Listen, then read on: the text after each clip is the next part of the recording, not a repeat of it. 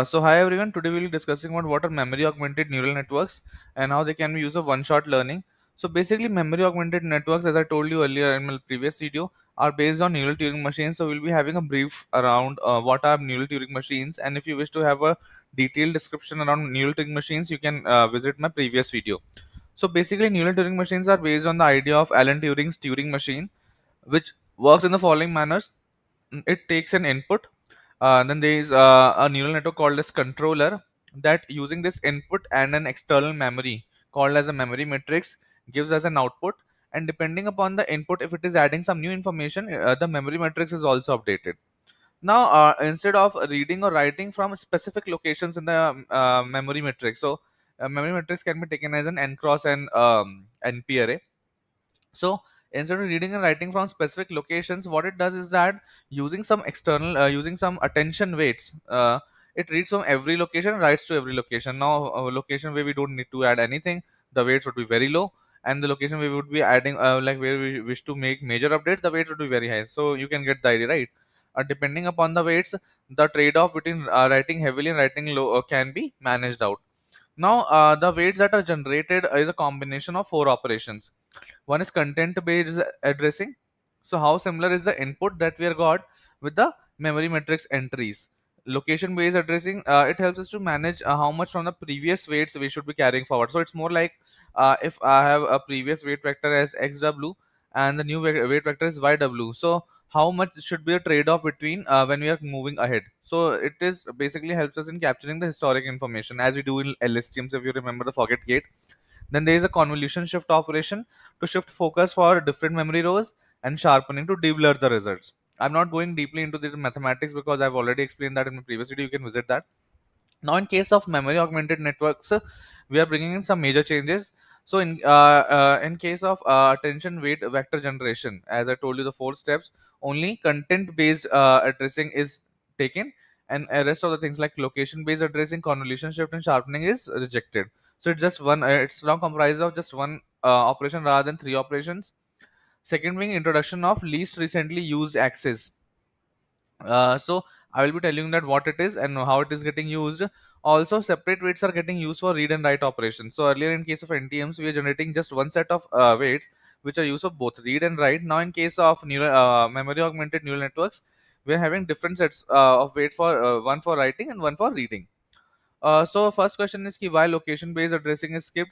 So if you have an idea about LSTMs, and if you know, okay, what is location based addressing, so location based addressing was basically to forget to take some information from the history as well. So it helps us in sequential data a lot, but in case of memory augmented neural networks, we don't need to remember the history part. So in, like for example, it is not a sequential data, hence we'd be skipping location based addressing.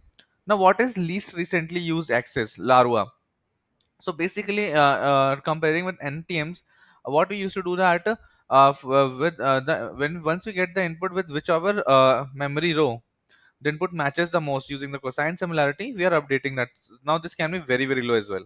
It can be the case that your input just doesn't match and is completely random to the information that we have got. So like in case of mans, what you're doing, if there is no similar entry in the memory with the input that we have got, what we would be doing is that we would be updating the least recently used memory space rather than all the spaces. You get my point, right? So what we are doing here is that, if the input that we got is completely new, it has nothing to do with the historical information that we've got in the memory matrix, and it doesn't have any cosine similarity with anyone. So eventually what we would be doing is we would be updating the least recently used rows in the memory. So the rows that were used way back, that hold on very old data, now will be getting overwritten by this new information that we are getting. So this is done to preserve the recently saved information. So it can be the case that we have some important information in those entries which are recently used, and there is some spaces that hasn't been used recently for writing up. So eventually, new information is going to locations that holds a very historic data as compared to other rows in the matrix. Now let's understand the read and write operation alongside how this idea of larva is implemented in mans. So basically, the read operation is very similar to what we have in NTMs. It's a summation over read weights into the memory matrix. So you can see here how memory matrix at timestamp t, waits read equals to read waits at timestamp t, and I goes from 0 to total memory row. So it's a summation of wait into the corresponding memory row. It is very similar to NTMs. You can check that. We move ahead. How are these read weights are getting generated? It is something similar to that we did in case of NTM. So basically, you are following this particular formula where you can see exponential k. K is a cosine similarity function which intakes small k and m. Small k is the input and mi is the corresponding memory row for which the weight is getting generated. So you can see that weight read I equals to exponential of cosine similarity between the input and the the row ith memory row in the memory matrix upon summation of exponentials of k, kt, mtj. So j goes from 0 to n. So I think it is very clear where k is the cosine similarity function. Now talking about a write operation. So write operation is also again very similar to that we have got in NTM's add operation. So you can go back and check how we were doing that.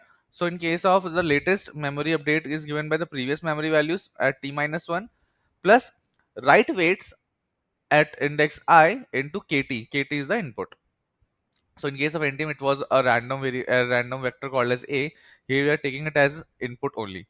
So I is the ith row in the memory matrix that to which we are writing out. So the weights for that particular row and KT is the input vector that we have got. Now the big question comes is how is this write weights are getting generated? Number one, number two, how is larva getting implemented? We will see how these write weights are getting generated in three steps. So the first step is we need to generate usage weights. Usage weights are basically how frequently a particular row is getting used. This particular formula helps us to determine this. So the formula is gamma into weight usage t minus 1 plus weight read t plus weight write t. So the equation is very straightforward and nothing to be discussed about.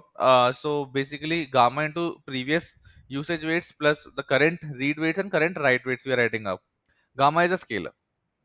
The next one being we need to calculate weights least used. So this is an operation that we will be performing over usage weights now. So we would be calculating the nth minimum weight in the usage weight vector. So what is this n first of all? So n would be the total number of reads that we have done so far. So if n equals to 5, if total read is equals to 5, it would be n equals to 5. If total read is equals to 10, n equals to 10. So once we calculate this minimum weight value in usage weights vector that we have calculated above, we need to perform an operation over each cell, each value in the usage weight vector. So if the value is less than or equal to this particular nth minimum weight value, we would be set it as 1, else we would be setting it as 0. So it is more of a 0 1 vector that we are generating using the nth minimum weight as a threshold. I think very straightforward. It's pretty clear now.